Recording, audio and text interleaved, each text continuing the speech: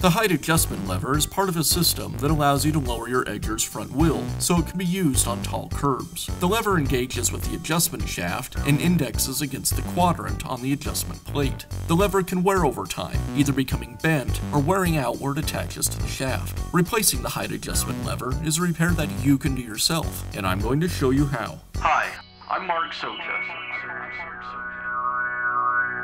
Do-it-yourself repairs like these are easier than you might think.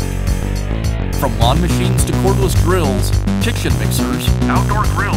our how-to videos walk you through each repair from start to finish. So doing it yourself means never having to do it alone. Let's get started. I'll begin by removing the nut that secures the adjustment lever.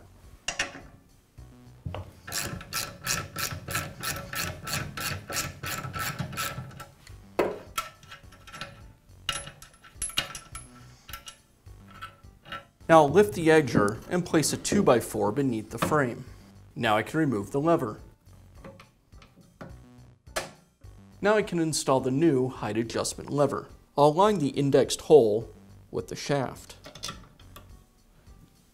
I'll rotate the front wheel up until the lever is indexed on the first pin. Then I'll make sure that the pin on the spacer is aligned with the small hole on the lever. Then I'll reinstall the washer and the nut.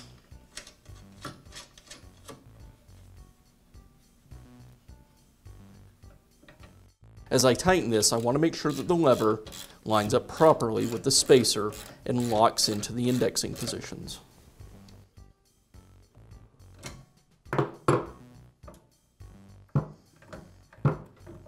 And that's all it takes to install a new height adjustment lever on your Edgar. Be sure to check back often for new videos and expert advice. If you found this video helpful, give us a thumbs up And leave a comment.